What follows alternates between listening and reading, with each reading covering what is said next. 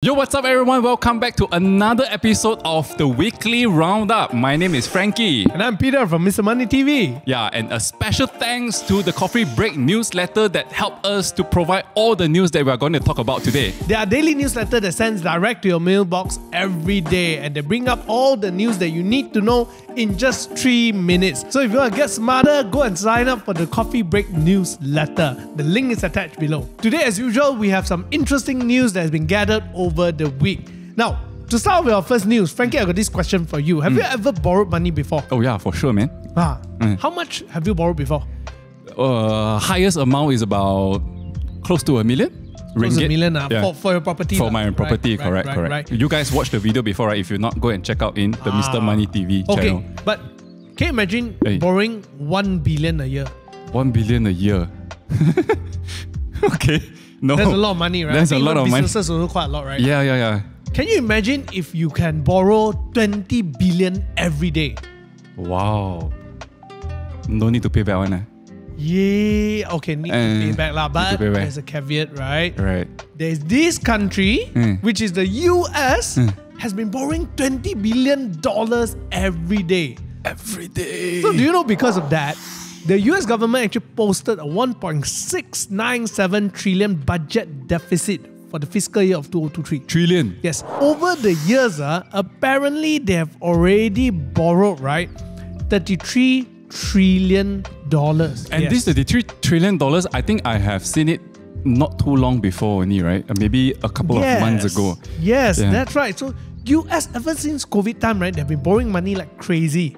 Yeah, in order to fuel the economy, keep the economy running, they've already borrowed a lot of money. And that amount up to today comes up to 20 billion a day, man. Wow. That's crazy amount of money, right? And so what happened is that just to repay this, right, they have to pay actually $659 billion on interest this year alone.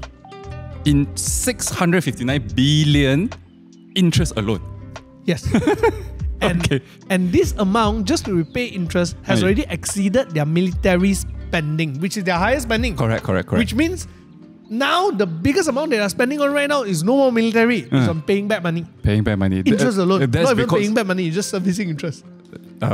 Padan muka lah, because they also increase the interest rate so much, right? So they have to bear the interest expenses as well. No, so imagine if you already owe people so much money and you need to pay so much in interest, right? What are you going to do? Have to tighten my belt lah. Tighten your belt, right? Correct. But you know, US is not known as a country that will tighten their belt, right? And some more, they are the taiko in the world, So you know what? But recently, with all the war that's happening, they decided that they need to give people foreign aid some more. And right now, they are looking for 100 billion from the Congress to actually pump in for foreign aid, and then even pumping in another 60 billion for Ukraine and another 14 billion for Israel. Do you remember not long? Not another including so over 100 billion That's what they want. Correct. Do you remember not long ago they just hit the debt ceiling? And then they had all these debate and say that should they actually increase the debt ceiling. Right. Now they increase already, what they use the money for? They go and give other people money. Oh dear. And at the same time, they need to raise interest rate, and then their own people all dying, cannot help. So how? So with all that in, right, I don't think next year is going to be a good year for the US. Well, there you are. This is where it gets really interesting. I think US, I really don't know how to say. Your people are already suffering like crazy. And then you want to increase the interest rate and everything all. And then now you want to raise another 100 billion to go and give a loan out to people. Not even loan, it's foreign aid. Foreign aid. Yeah. Foreign aid, so you don't expect money back. You don't expect money returns or more. Yeah. Walao eh. So that's the thing about US, right? Very, very power. Sometimes I really think that they're crazy. But what to do? They are US, right? Correct. And the reason why they can do this is because everything is in USD. So when they are borrowing money at the time, they borrow in USD, right? And then after they borrow a lot of money, then they need to pay back. What they do? The quantitative easing. Quantitative easing, right? Print money. So I borrow until I cannot borrow already, not enough money to pay back already. Then I print money again. Print money and then pay myself back. Pay myself back. I borrow in USD, I print out USD to pay you back in USD. It is a damn good deal, right? damn good deal, but it's not good for the economy lah, right? Everyone will suffer in the process. And that's why US is the tyco of the world, because the system is rigged in such a way that they have the unlimited money supply. Yeah. Maybe that's one reason why Bitcoin is going up. Okay, so we all know US is not in good shape, right? But the second largest economy in the world, right, is not too far off only, right? The China is also facing their own problem itself, right? So in March this year, right, President Xi Jinping, he said that, okay, in order to manage my country's debt well, I will only set my fiscal deficit at 3% per year, which is quite healthy for a developing country. Yep. But because of all this, like all the Evergrande issue, all the country garden issue, which is making their property market very jittery right now, and there's a chance that it may experience a property bubble burst. So they have to step in. The government have to step in to try to cushion the economy. So they got no choice but to increase the budget deficit to 3.8%. Now, what does this mean? It means the government will have to borrow more money in order to spend. So US, they have this flexibility where they can do that kind of things. China is do that kind of things, but China is a little bit different. They do things a little bit more properly. So they are going to issue bonds. Issue bonds to borrow money. And they're going to borrow 1 trillion renminbi. Did I get it right? Yes, they're going to borrow 1 trillion renminbi, which translates to 650 billion ringgit. God, that is crazy, way. But what do you think about China on this hand, right? When China actually borrows so much of money, do you think they have the ability to repay back? Because their GDP has been slowing down. It's not like US, at this point, US GDP is still going up, right? Yeah. And in China, on the other hand, ever since COVID time, things has been really bad for them. Yeah. So what are your thoughts about this? Well, you see, right, China and the US, they are sort of fighting, right? So one way for US to fight with China is they ask their companies, their businesses, not to do so much business in China. So what happened is all these US companies, they start to pull out their business and diversify into other regions. So that's one of the reasons why Malaysia get a lot of FDI that's also. Right, that's because right. all the companies are coming here. Right. So as a result of that, there are very little FDI flowing into China. For the record, right, in the second quarter of this year, up to second quarter of the year, China only managed to bring in $4.9 billion of FDI. 4.9 billion USD until the second quarter. So the previous amount, right, in 2021, they managed to rake in about $55 billion. So from 55 billion now 4.9 only is this more than 90%. Yeah, 90%, more than 90%. Correct. So remember last week we said that in just 1 week alone, Anwar managed to bring back 3.4 billion ringgit worth of. Anwar can count him for them. Yeah. 1 week count him. They should hire our PM. Hire, right? They should hire our PM to be their Minister of Foreign Trade. Can we take a small cut, can we? Wait, that's a very good idea, right? Yeah, if you think it's a good idea, write down in the comment. Yeah, because at the end of the day, Malaysia is a trading economy. Right? So we check. We in the past, a lot of things we cannot beat China. This year we beat China in this. Malaysia boleh. Okay, talking about money, right, for countries, right? I think Malaysia is not just looking at FDI to boost up the economy, Yeah. Remember last time our PM actually said that he want EPF to be investing 70% of the money into Malaysian local equities, right? Yeah. So what happened is by June 2023, EPF has increased the investment into local companies at 665 billion, which is 9% more than 2022. Oh, that's up a lot. To today, it's already about 10% more already, around 10% more already. Now, so what happened is that Deputy Minister Ahmad Mazlan actually said that by the end of the year, it should reach 700 billion ringgit. That's a lot of money.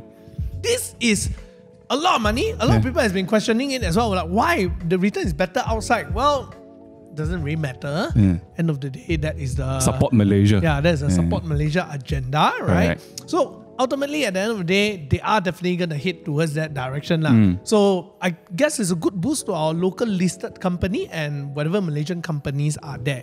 So what happened is that if you actually look at this, right, it means that by 2023 end of this year, EPF plans to actually put out 97 billion or 83% of its investment into the local market. So this tells you that the government themselves are confident of the local market. I guess in a way it's actually a good thing because for other foreign countries looking at Malaysia, you're like, tepuk dada say we are good, right? Yeah, so it's like, okay lah, fair lah. I guess it gives a lot of confidence. Now, having said that, they have to actually manage their investment wisely because with all these things going around, right, they need to really diversify their portfolio correctly. Correct. And it's very rightly put. Why? Because in the past, right, actually the government direction is for EPF to go overseas instead. Why? Because they've been investing so much money into Malaysia, it becomes too cornered into one market only. Yes. Yeah. So, but now I think the direction is to bring some of the money back to Malaysia to help to support Malaysian businesses to grow even bigger. That's right. So actually for 2022 to 2024, EPF will be investing 45.5% in fixed income instrument, 42.5% in listed equities, and that 42.5%, that 70% will go into Malaysian equities, right? Then 3% in private equities and 6% in real estate and 3% in money market instrument. Yeah. So at the end of the day, one more thing that PM also actually did already mention in the last round was that there will be no more flexible withdrawals already. What are flexible withdrawals? Remember last time they already said that they were just we can just withdraw from EPF that time during COVID time. So this is no more allowed already. So all the ICINA, all the stuff. What happened is that just as Budget 2024 has already mentioned, they are going to come out with a flexible withdrawal account, which is an account 3 that you can actually put your money from account 1 and 2 inside. And then after you can withdraw it as your emergency fund. However, having said that, the interest rate will be lower. Okay. Yeah, the returns are not interest rate. Right. Basically, what happened is that I recall during the time during the withdrawal, they really took quite a big hit. And here's where I think EPF is fantastic, right?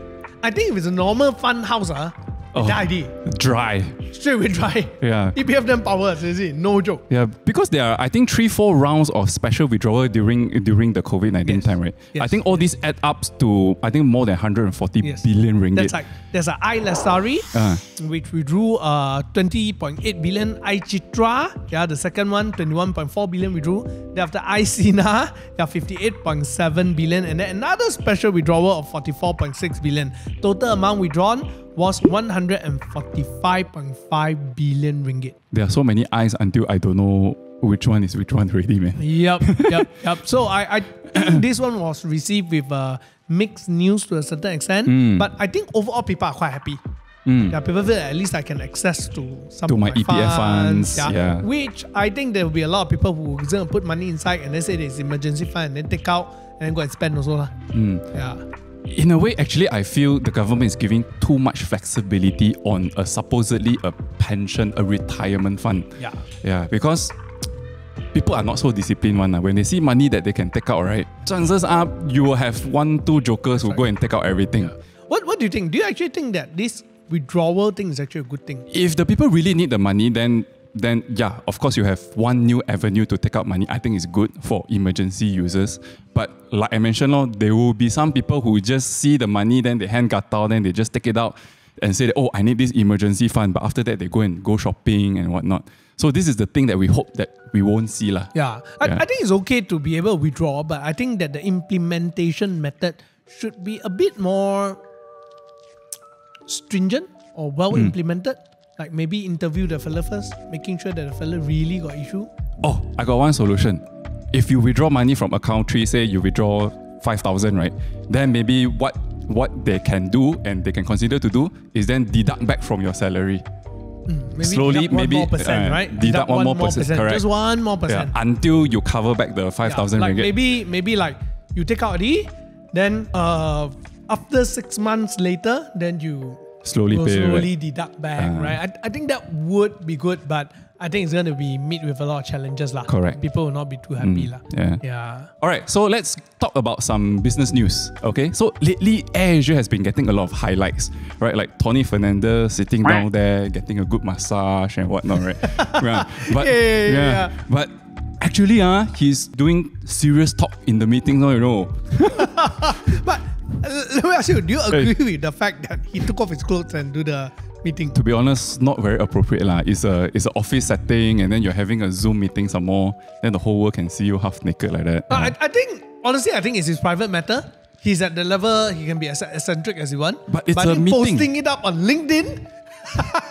Yeah, why? Okay, but having said that, maybe this is marketing, right? He has been known to he always make very controversial stuff, and he always say that at the end of the day, there's no such thing as a bad press, right? Yeah, maybe this is the time he needs all the marketing that he needs, because he may be coming out with a new business model. All right. A franchise model like McDonald's like that. So imagine... Franchise? Yeah. What's he going to franchise this time? What is his biggest business? Air Asia, ma. Think about it. What if you can franchise your brand Air Asia to another country, and then they can run their own version of Air Asia, and then he just collect royalty? Okay. That is very, very new. Very new, right? So apparently that is what he's planning.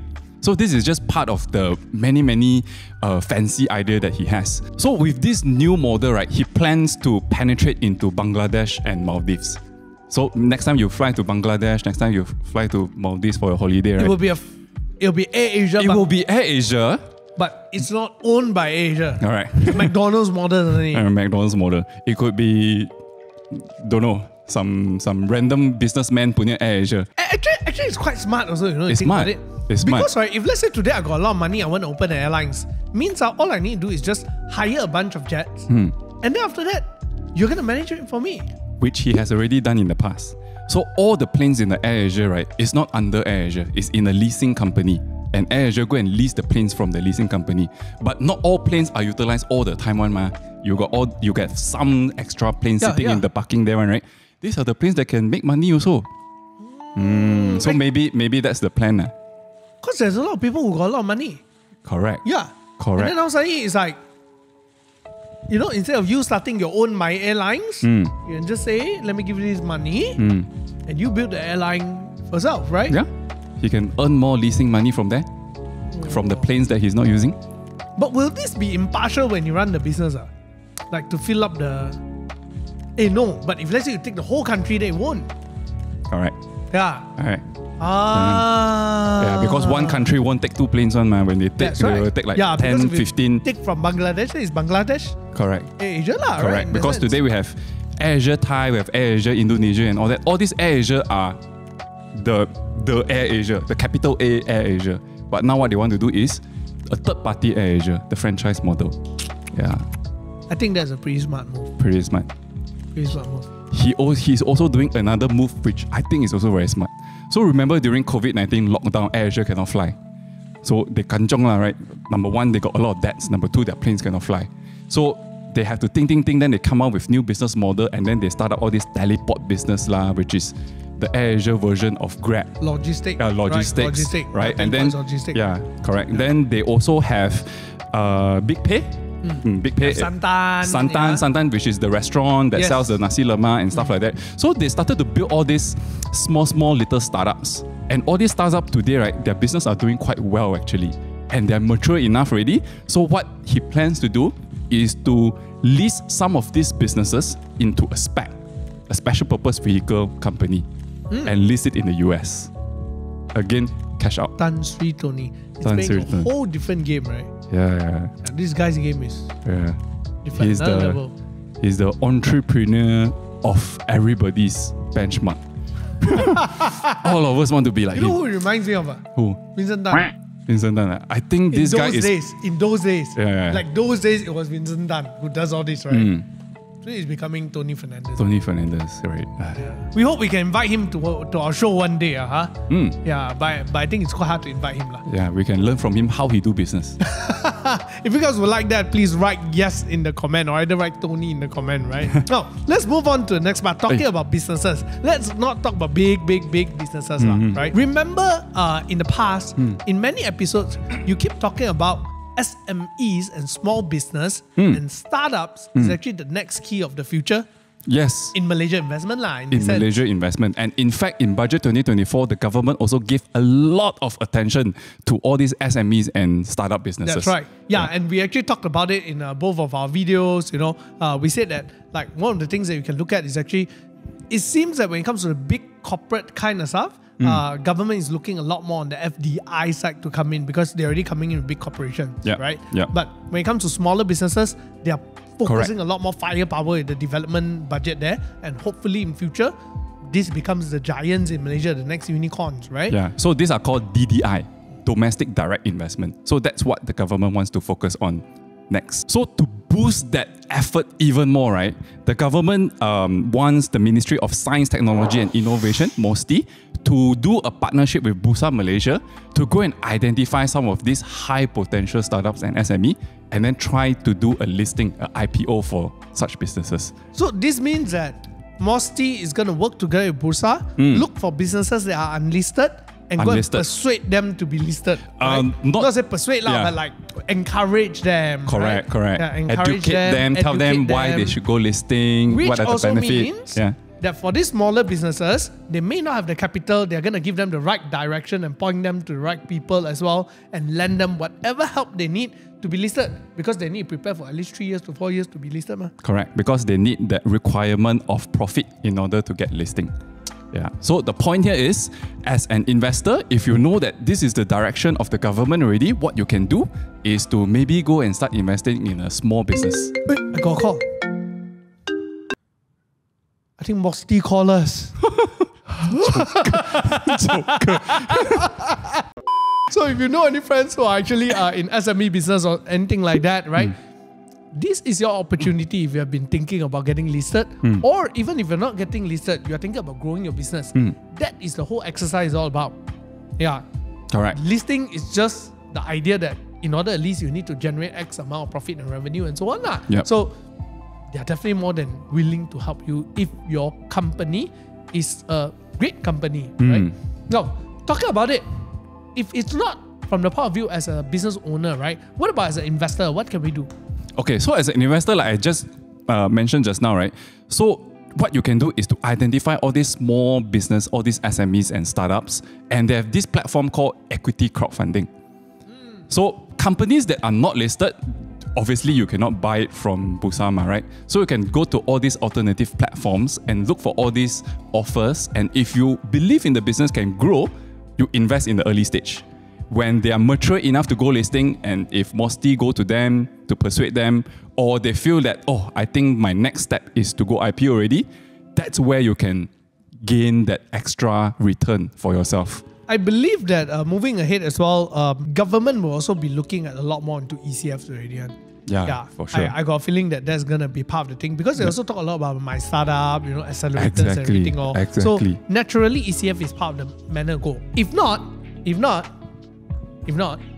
then it will be PE funds and venture capital. So depending on yourself, if you do have certain connection with venture capitals or either PE fund, I think there are certain PE funds that allow you to put in like 1 million ringgit, 2 million ringgit, gather the fund together, and then they help you to manage it and invest.